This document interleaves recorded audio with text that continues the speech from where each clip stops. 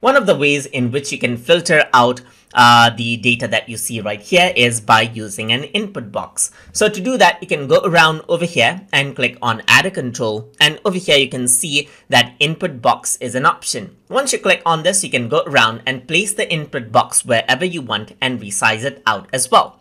So now the way this works is you type in a data and the data is filtered out accordingly. So I'm going to click on view right here, and then on the console, I'm just going to go around and type in a data that I want to filter out.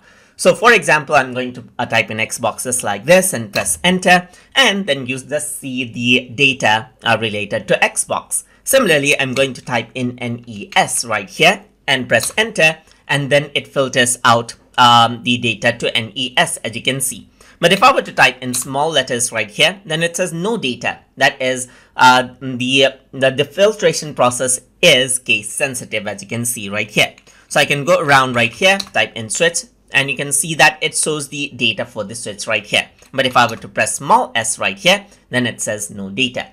And that is how you can work around with input box filter inside of Google Data Studio. So I hope you guys learned something as always. And as always, please like, comment, share, and subscribe.